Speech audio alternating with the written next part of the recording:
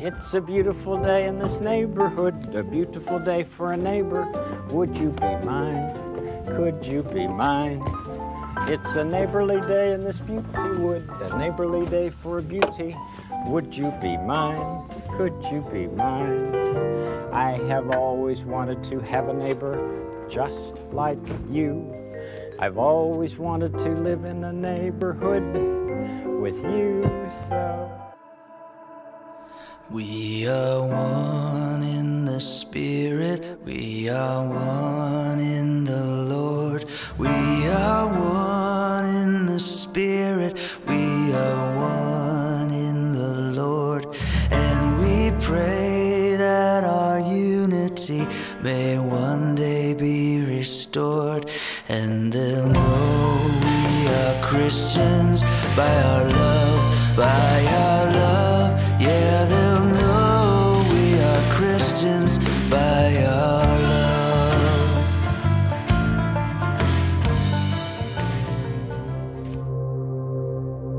In times where everyone is so divided, how can we be a good neighbor? Revealing all of his mysteries and making everything as plain as day.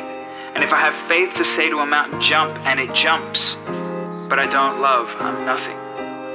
If I give all I own to the poor, or even go to the stake to be burned as a martyr, but I don't love, I've gotten nowhere. So, no matter what I say, no matter what I believe, no matter what I do, I'm bankrupt without love.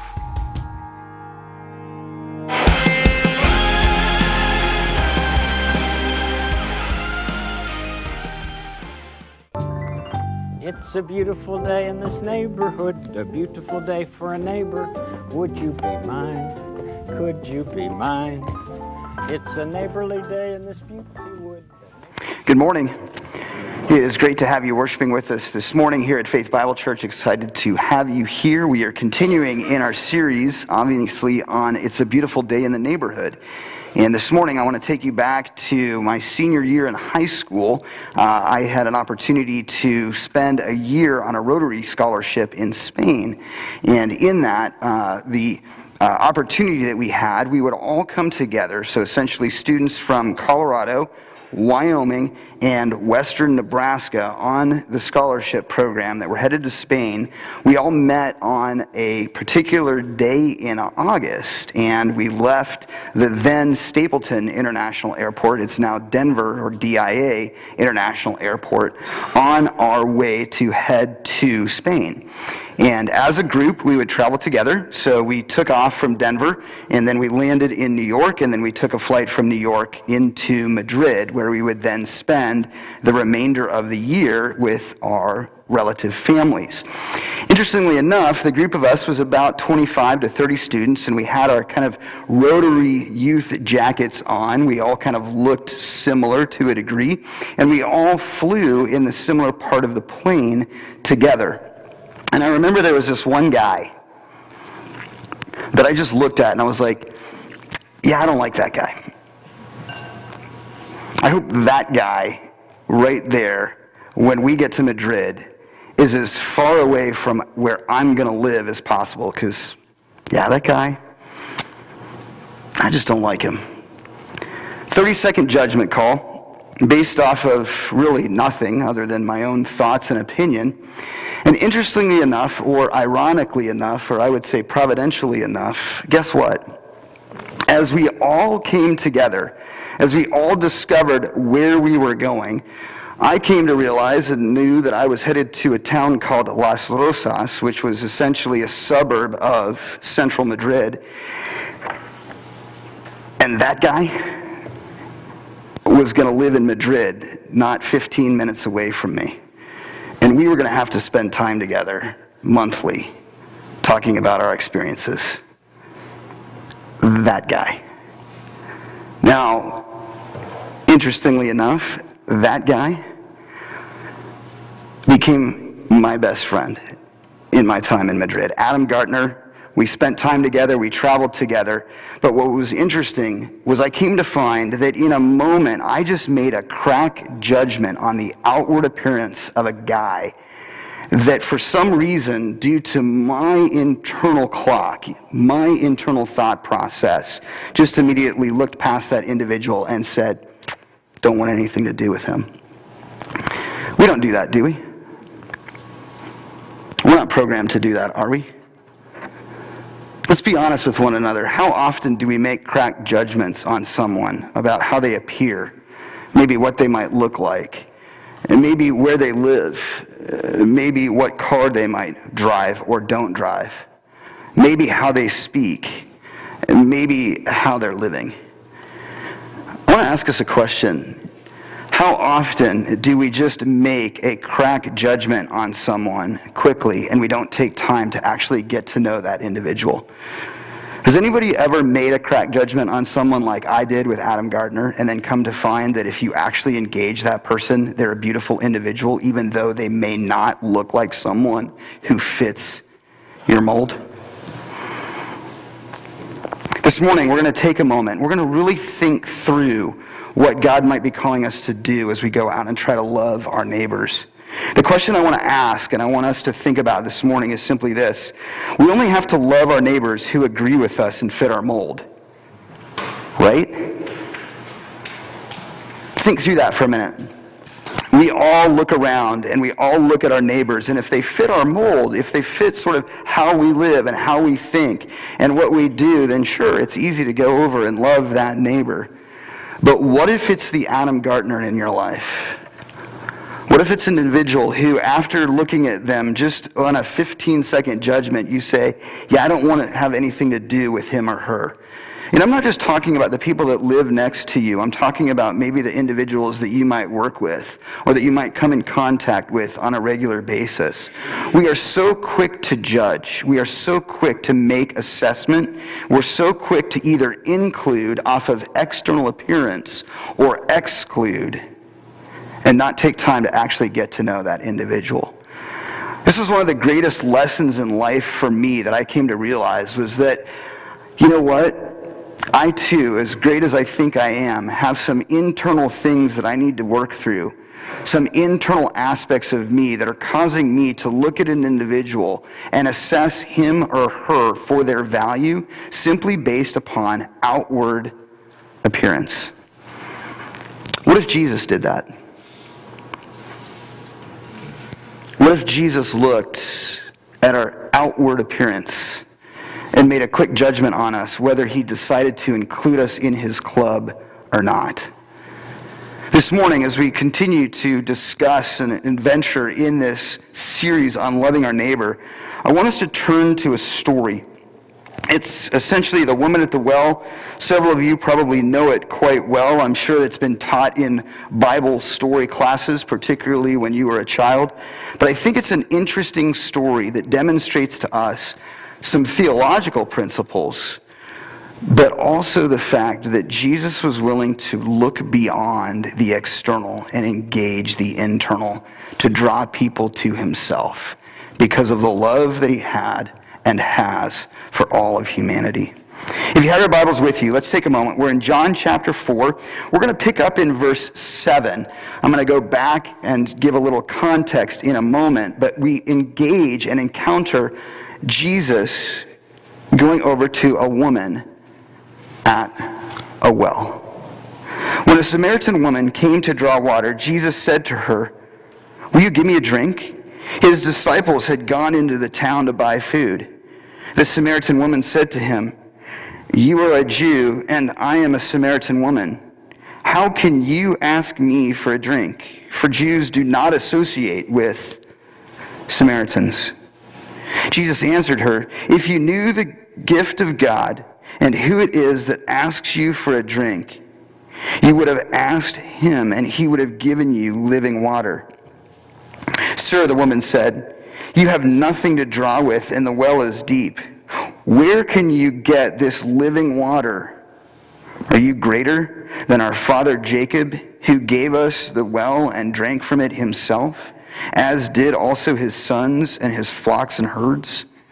Jesus answered, "Everyone who drinks this water will be thirsty again. But whoever drinks the water I give him will never thirst. Indeed, The water I give him will become in him a spring of water welling up to eternal life."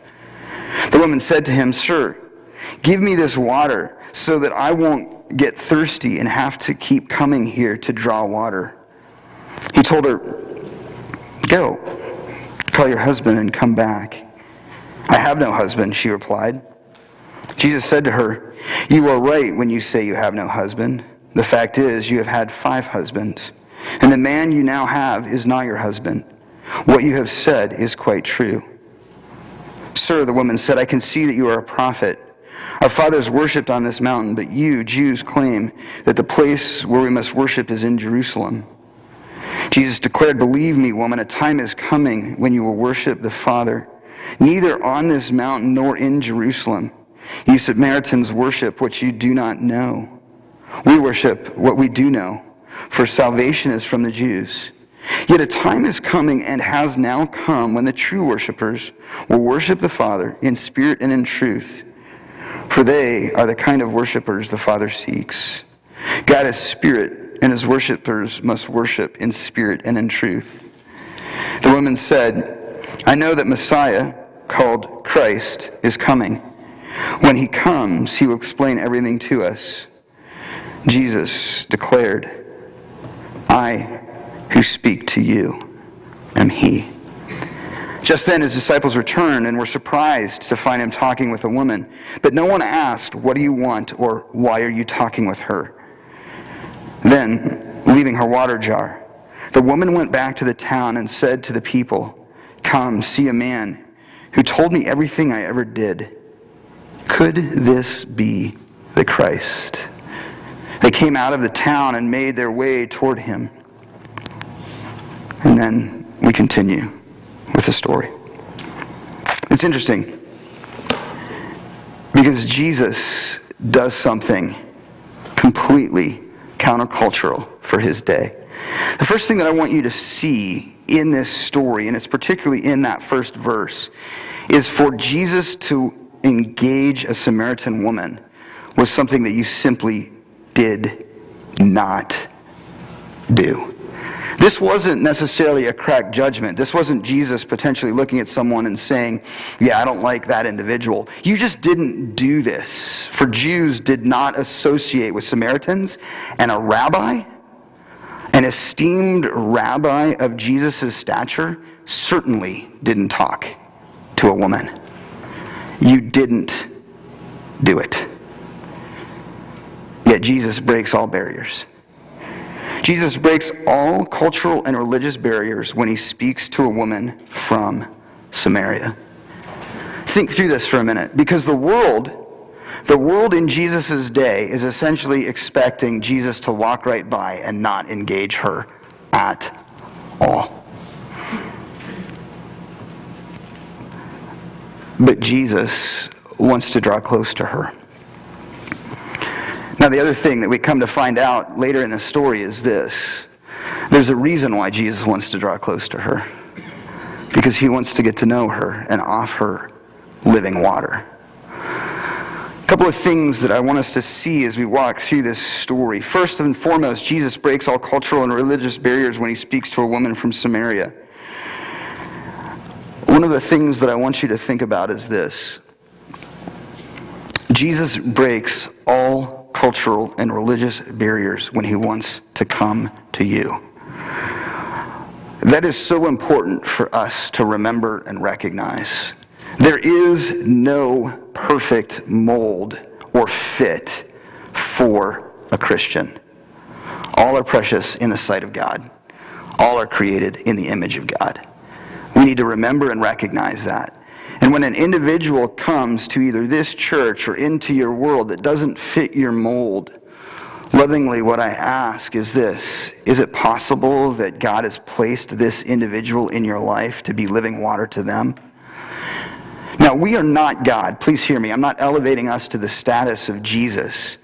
But what's interesting here is Jesus turns to this woman, and he doesn't have to do so.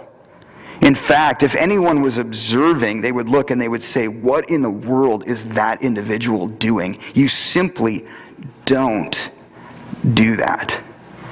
Now, why is this true? Well, let me give you a little bit of history here. First and foremost, culturally, and ladies, please forgive me, this was just during Jesus' day. It was extremely rare, if not even prohibited, for a man to speak to a woman in a public place. The other thing is it was very rare, if not prohibited, for a rabbi or a teacher of religious culture to speak to a woman. But it was even more rare. In fact, you were even possibly hated for it if you were a Jew and you engaged an individual from Samaria. I mean, this is worse than me going over and hugging a Kansas City Chiefs fan. Okay? Like, you just don't do it, right? Now, why is that so? Okay, people from Samaria were essentially with the Jewish people back in the day. They went into exile, they were in exile, and then they got out of exile.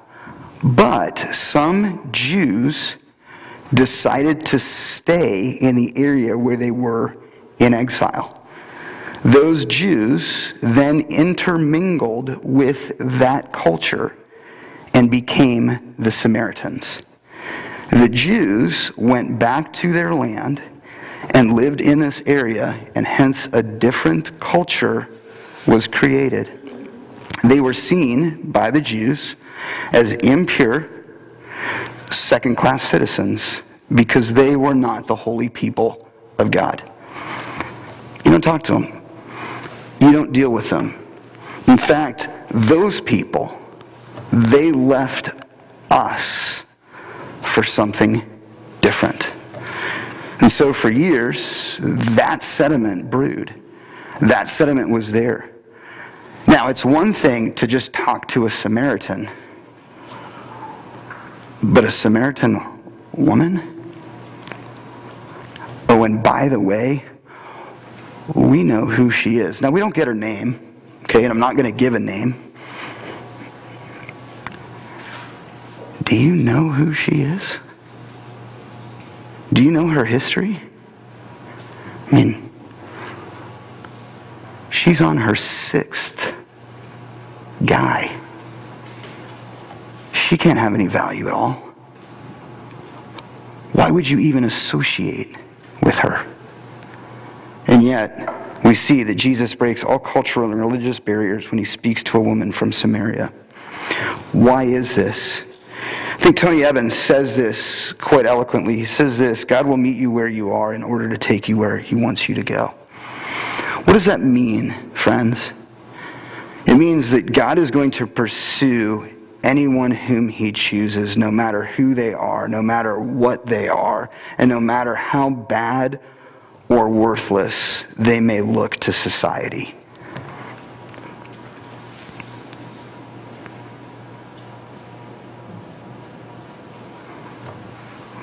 God pursued me.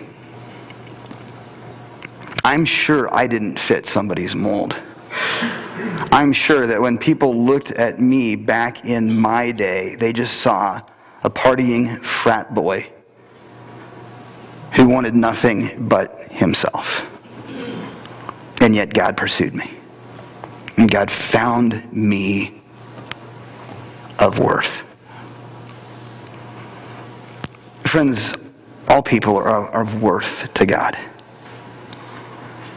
And that is so important for us to recognize and realize.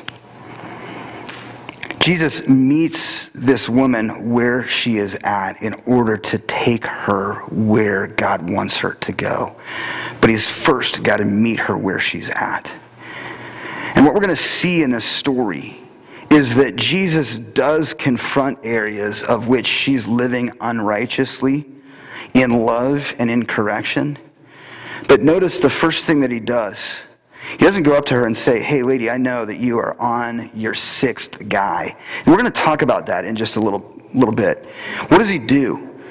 He goes to her and he meets her where she's at. She's at the well and she's drawing water. And so he says, hey, can I have a drink? Now, interestingly enough, John is very particular about picking up natural things, common things that people do to speak via how Jesus speaks to spiritual truths. So he goes over and he says, hey, can I have a drink of water from the well? And interestingly enough, she's kind of looking and she's going, well, first and foremost, why is this guy speaking to me? Second of all, he's a Jew. And third of all, she may or may not know that he's a rabbi, but she certainly knows that he's in a position of esteem. Completely out of the blue. And then we continue on into verses 8 through 15, and this is what we begin to discover. Before confronting her sin, Jesus offers her the gift of the Holy Spirit, or living water. Friends, I love this because we look at the fact that Jesus is going to be direct. And we'll talk about that in just a minute. But before just going over and saying, you don't fit the mold, you're in sin, you're condemned, he offers her the gift of living water. He utilizes the well to offer living water, which is a reference to the Holy Spirit. He says, I'm here to offer you the gift of the Holy Spirit. He knows, it's obvious Jesus knows that this lady has some issues. But he first comes up and says, I want to offer you the gift of living water. I want to offer you and anyone who comes to drink essentially from me. That's where he's driving. The gift of living water. Why is this important? Because so often, friends, after we come to Christ in grace and in mercy, and then after we live a few years, we take away that grace and mercy, and we start to put stipulations toward it. Well, you can be a Christian if. You can be a Christian if you look this way. You can be a Christian if you talk this way. You can be a Christian if you vote this way. But you can't be a Christian if you don't do those things. And so we put these judgments on, and yet we forget that all who come to Christ through his mercy and grace and the love that is displayed on the cross are brothers and sisters in his name, and the offer is there. Can I ask another question? Anybody here perfect?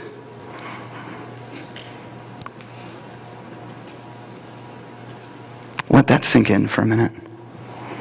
Jesus continues. We're in this story, and he says essentially this: his disciples had gone into town to buy food. The Samaritan woman said to him, you are a Jew and I am a Samaritan woman. How can you ask me for a drink? For Jews do not associate with Samaritans. She knew it too.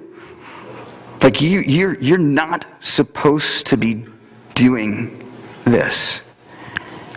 Jesus answered her, if you knew the gift of God and who it is that asks you for a drink, you would have asked him and he would have given it you living water. If you really knew what's going on here.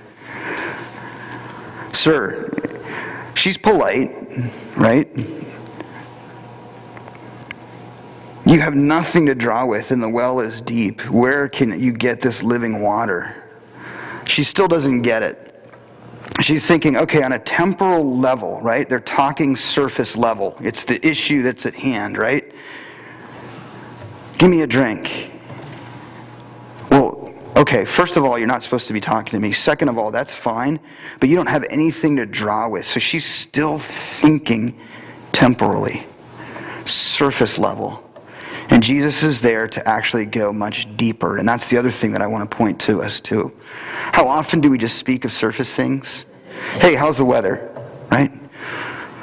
Did you check the score of the game the other day? Hey, how'd your team do? And those are fine. But how many of us are willing to go a little bit deeper than just surface issues? Because lovingly, I can check the weather on my phone. I can check the scores of the game on my phone. But what if we go a little bit deeper? Hey, how are you doing? Oh, I'm fine. Okay. Help me in that. How are you fine? What's going on in your life? How can I be thinking of you? How can I be praying for you? What can I do as a brother and sister in Christ to engage? That's with our fellow brothers and sisters in Christ, but that also can be with a neighbor. Just a simple thing. Before you go and you point out the fact that they're different than you, or that they're living in sin, or that they don't fit the mold, maybe what you do is you go to them and say, hey, I just want to offer you prayer. Can I just pray for you?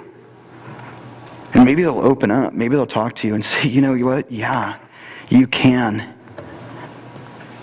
You know, to be honest with you, I'm living with a guy, the sixth guy. I've had 5 husbands. I know it's not right. I know that maybe culturally it's not what looks good, but man, you should see the story. I feel so hurt and rejected right now. How could anybody love me? I've gone through 5 individuals and I'm on the 6th one, and I don't know, but I'm just there because maybe I need security. Maybe I do love this person. But the world looks at me and they look at me like I'm just trash and I'm not worthless. And I can't believe that you'd actually even come and talk to me and offer me anything at all. Jesus goes and he begins to confront her. But before he does, he offers her the gift of the Holy Spirit, which is living water. And then interestingly enough, he does begin to discuss the issues that are there. We move in, and I just want to kind of go to verse 13. It says, Jesus answered, everyone who drinks this water will be thirsty again. So he's saying, hey, I'm not talking about the water here. I'm talking about a deeper level. I'm talking about a deeper aspect. But whoever drinks the water I give him will never thirst. Indeed, the water I give him will become in him a spring of water, welling up to eternal life. That's the kind of water that I want offered. That's the kind of water that needs to be given. The woman in verse 15 said to him, Sir, give me this water so that I won't get thirsty and have to keep coming here to draw water. Engages. Let me offer this to you. Let me give this to you. And then he turns, and that's when he begins to confront her sin. In verses 16 through 26, Jesus confronts her sin, but he doesn't condemn her. Rather, he loves her through it. And I carefully chose that word, through it. Please hear me, brothers and sisters. I'm not here celebrating sin. I don't want anybody to think that when someone comes to Christ that we just allow anyone to continue in sin and remain in sin. No, we're called, obviously, to turn and change from it. We're called to love our brothers and sisters in Christ. And if we see them in sin, we're called to lovingly engage them and say, hey, I see what you're doing here, and it's harmful or hurtful. But how often do we just look and we sit high on our pedestal and just say, that person's a sinner, that person's a sinner, that person's a sinner, that person's a sinner, and look at how great and how holy I am because I bring my Bible and I come to church on Sunday, and therefore I must be better than they are.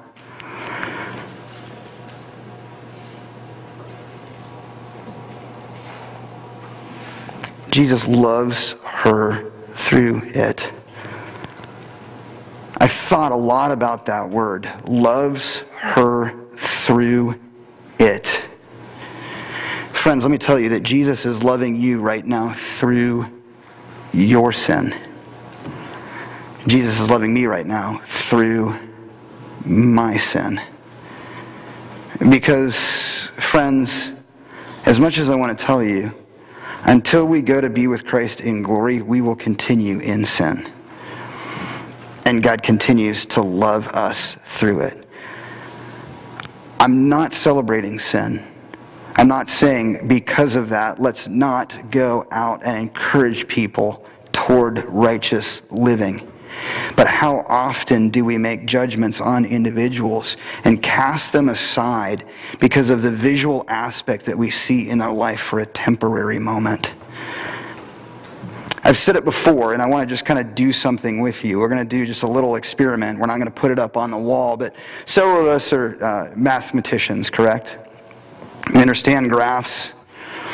Okay, do we get how graphs work? Well, we're going to have our x and our y-axis, right? We're going to have our y-axis here, and we're going to have our x-axis here. And this is essentially time. So this is just, from here to the future.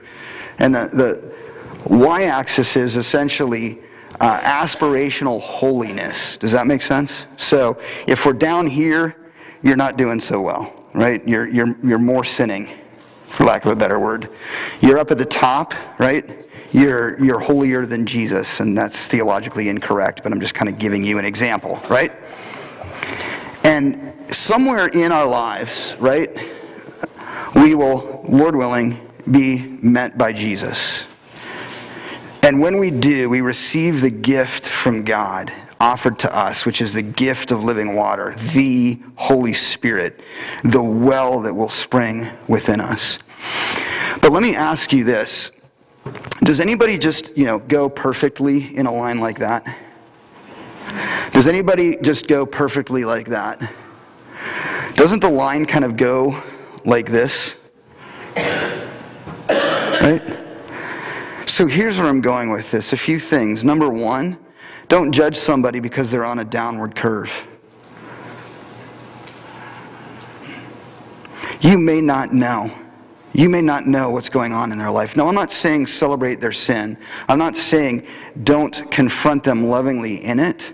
But we're so quick just to look at somebody in a time segment of one aspect of their life, and we don't see essentially what God is doing entirely through it.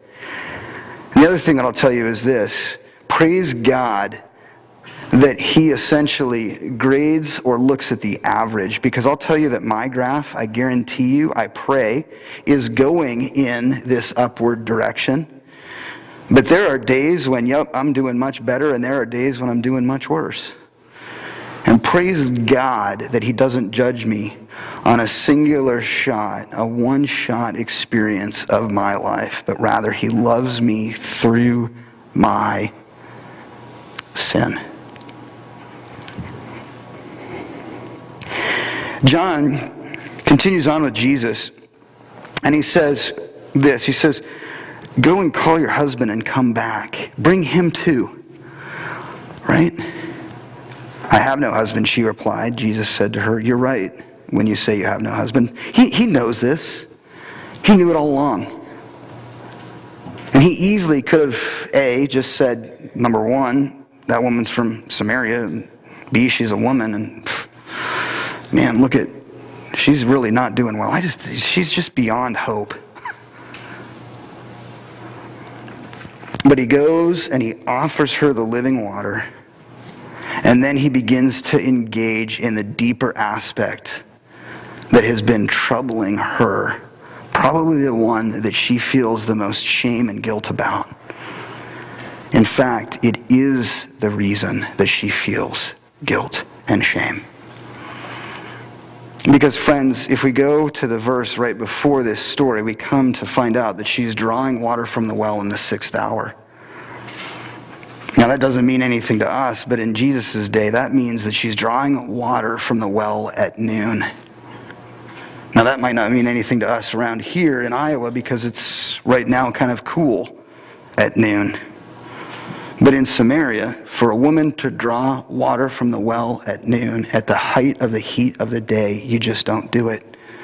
The ladies would go in a group. They would go together early in the morning, and they would either go and get the water for the day that they needed, or some of them would go later in the evening together. And ladies, I love you, but I know you. It's the water cooler talk.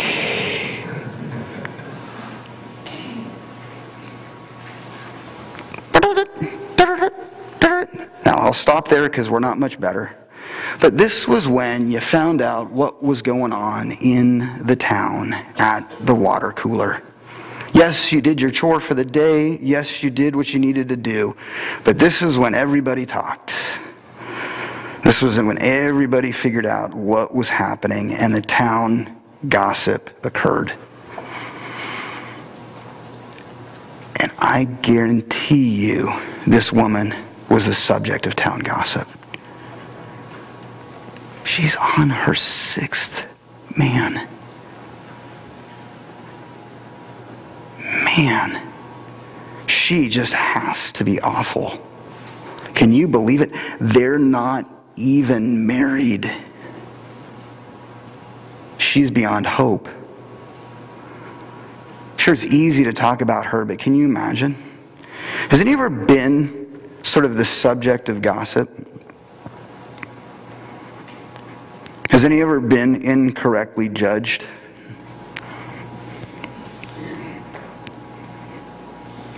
Now, I'm not saying that what she was doing was great. I'm not celebrating the fact that she was essentially with a man and they were not married. But we don't know her circumstance. And interestingly enough, we look at it and we recognize that Jesus is confronting this, but we also don't know the reasons why. Maybe 1 or 2 or 3 of her husbands passed away. Maybe they left her. But I don't know about you. If I'm somebody and I'm on my 6th person, don't you begin to think, man, maybe there's something wrong with me? Maybe I'm the one that doesn't have value. Maybe there's no hope at all. Maybe I'm beyond hope. Maybe I'm beyond what is there. I wonder how many people right now are in our town, just 2 minutes away from us, who are thinking the same thing. I'm just not good enough. Life's been too hard on me. I just have too many problems. I'm just not the mold of church. If people really knew who I am and what I'm going through, they wouldn't want me there. Because I don't fit the religious and cultural mold of what it means to be a follower of Jesus Christ. And you know what Jesus does? He walks right up and says, hey, can I have a drink from your well? And I want to offer you living water. I want to offer you the gift of the Holy Spirit. I know what's going on in your life. I know what you're dealing with. I know what you're struggling with. I know the sins that you have, but I want to offer this to you. And I want to love you through your struggle. Now, I'm not going to let you hide from it. Please hear me. Okay, friends, I don't want us to think that Jesus is sitting there saying, okay, I'm going to ignore sin. No, Jesus died on a cross to remove us from sin, but what does he also say? Go and sin no more. We're to move toward holiness. We're to move toward righteousness. But the reason that we do is not works-based. It's grace-based. It's the fact that Jesus came first and offers before he says, hey, before I give you this living water, you need to clean yourself up. You got to figure this out. You better figure out what's going on with this guy.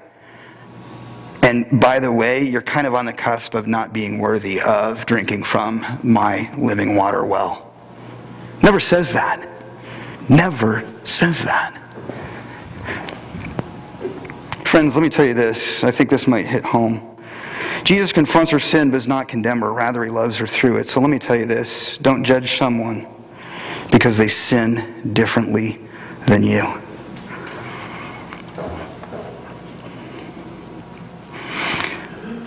We're so quick to cast judgment. We're so quick to look and say, well, they're in the wrong. They're in sin. But don't judge someone simply because they sin differently than you. Again, I want to be very careful here. I'm not saying that we celebrate sin. I'm not saying that we don't call individuals toward a life that is in its trajectory toward Jesus. But may we also not sit on a pedestal and just kind of look down on people because we feel that we've arrived and that they are less holy than we are because they don't fit our Christian mold. He loves her through it. And friends, let me tell you this. Jesus right now is loving us through it. He is loving us through our sin, in spite of our sin. He's paid the price on the cross so that we can be removed of the penalty and the guilt of our sin. But we continue to do so. Paul even struggles with this. He says, why do I keep doing what I don't want to do? I don't understand. And what we come to recognize, it's the aspect so that the grace of God might increase. Oh, the mighty grace of God. Now, let's not pervert that grace. Let's not distort that grace. Let's recognize the cost that it took to receive that grace. But I don't know about you, but I praise God for the grace that he gives each and every day. And I praise him that it's not 3 strikes and you're out, because I would have been out a long, long time ago. And so we continue on, and we see in verses 27 through 30 in this story, before you judge, stop and think about all your sin that God has forgiven.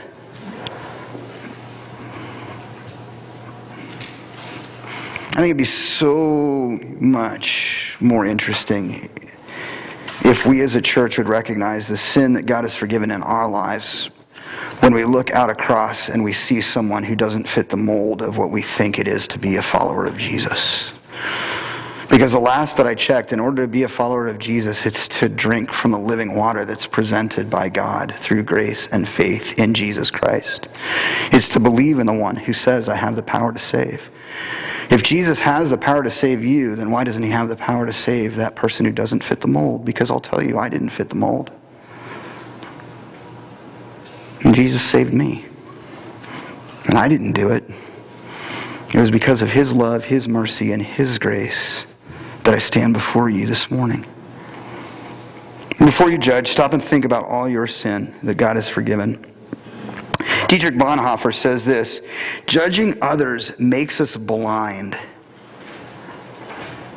whereas love is illuminating. By judging others, we blind ourselves to our own evil and the grace which others are just as entitled to as we are. When we judge, when we cast judgment on someone and say they are beyond hope, recognize, what are we doing? We're robbing them of grace. Now, God will pursue them. God is bigger than us. But essentially what we're doing is we're saying, well, God's grace is good enough for me, but it's certainly not good enough for you.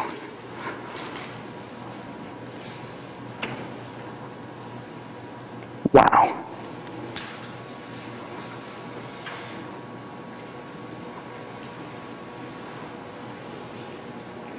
I'm sure people said that about me. And Mrs. Yater, I ask for your forgiveness. I wonder if she said that about me.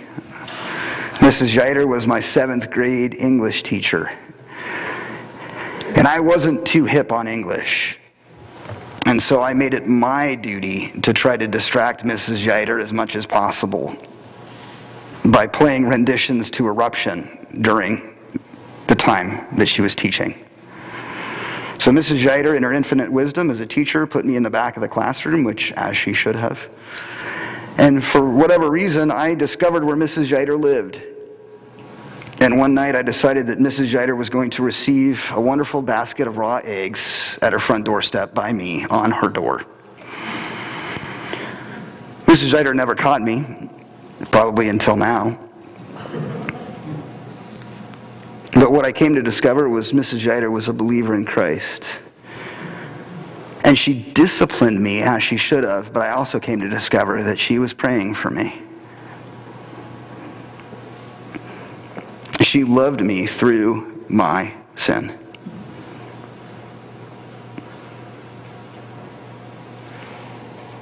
Judging others makes us blind, whereas love is illuminating. By judging others, we blind ourselves to our own evil and to the grace which others are just as entitled to as we are. We see at the end of this story, essentially, the disciples rejoin. Just then, his disciples returned and were surprised to find him talking with a woman. Okay, so there's this iteration that, okay, whoa, wait a minute, what's going on here? But no one asked, what do you want, or why are you talking with her? I think that's important to see because they get what's going on. They say, hey, Jesus is up to something here. I don't get it. I don't necessarily understand it. It's culturally different than what we're used to. But for whatever reason, he has chosen to engage her. And then I love this. Then leaving her water jar, the woman went back to the town and said to the people, "Come and see a man who told me everything I ever did. Could this be the Christ?" They came out of the town and made their way toward him. What a beautiful story. She begins to recognize that I don't have any hope. Nobody engages me. I'm kind of the gossip of the town. And here's this person who has offered me living water and told me to go. And what does she do? She completely forgets about the task at hand, and she's so elated. She goes back into the town and tells people and says, "Come and see who this individual is. Could he be the Messiah?" Friends, what if we did as Jesus did? What if we went to those individuals who are women at the well in Panora, Iowa? Those outsiders, those people who don't fit the mold, and we went to them and we said, "Hey, we love you and we want to offer you living water. We want to offer you our Lord and Savior Jesus Christ. We want to give you the gift of God. We want to encourage you in who it is." And then by offering that, by loving them where they're at, allowing God to work in their lives, to perhaps down the road see what might be the area that they're sinning in and struggling with, and then loving them through that as well. Because friends, all of us are struggling with sin. All of us have areas in our lives that we need to draw closer to God with. But if we offer and we love, what a beautiful story that will be. The other thing too, I want to just briefly go over 1 Peter 4, and there's just a little spot in here that I want to encourage us in. So if we recognize what Jesus is doing, and we go to individuals, how do we continue to keep moving forward? And that's what I want to encourage us in with this passage. And it's simply this, that if we keep loving one another, for love covers a multitude of sins. Now, please hear me again. I do not want us to thinking that all we need to do is love and that we don't talk about sin or that we remove discussion of sin. That's not what I'm saying here. This is not come as you are, stay as you are. This is come as you are and be loved by God. But in being loved by God because of His love for you, prayerfully and hopefully displayed by us who love God too, we together move away from a life that desires sinful actions and move toward a life that is more holy. And that's just simply separated for God. But can I tell us something? None of us are perfect. So we're all in the same boat. And we are all moving in direction prayerfully toward a life that is more holy because of the love of God. Not because we're better than other people. 1 Peter 4, essentially 7, it says, "The end of all things is near. Therefore, be clear-minded and self-controlled so that you can pray.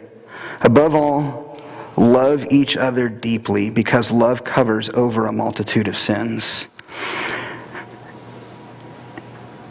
Oftentimes, when we go and we love individuals, it will move toward covering the sin.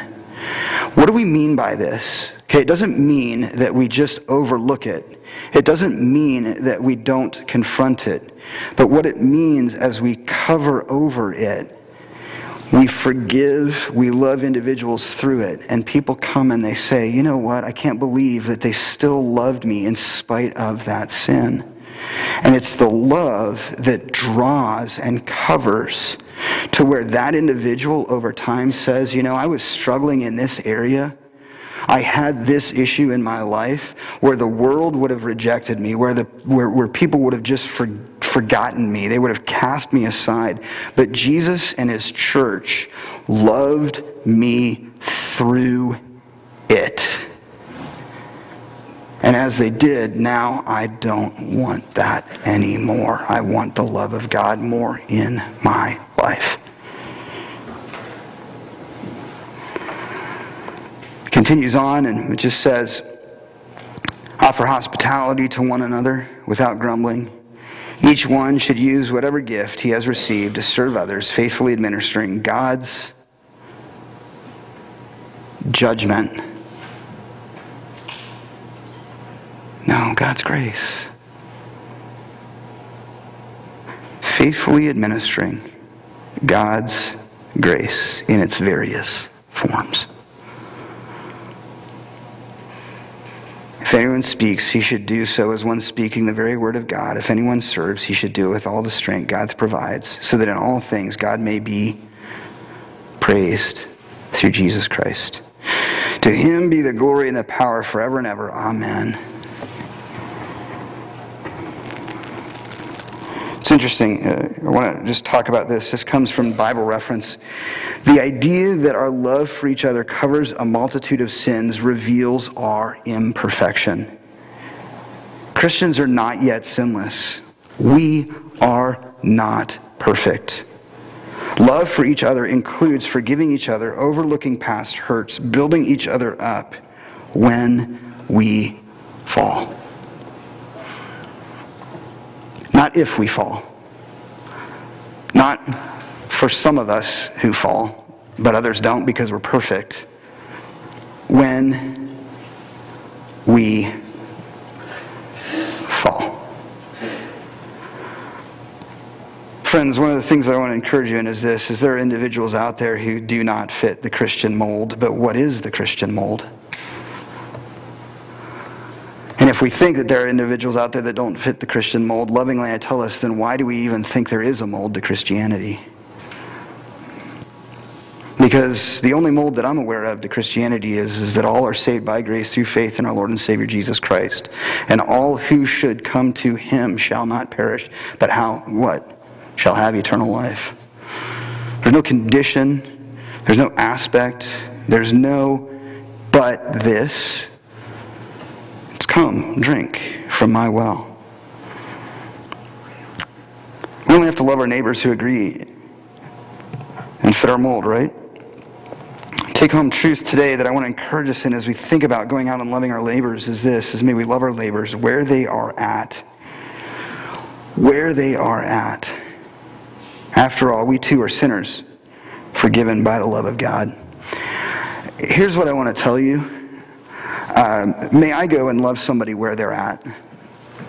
But also, I pray that people will love me where I'm at. Because I'm not perfect. I too have moments where I fall.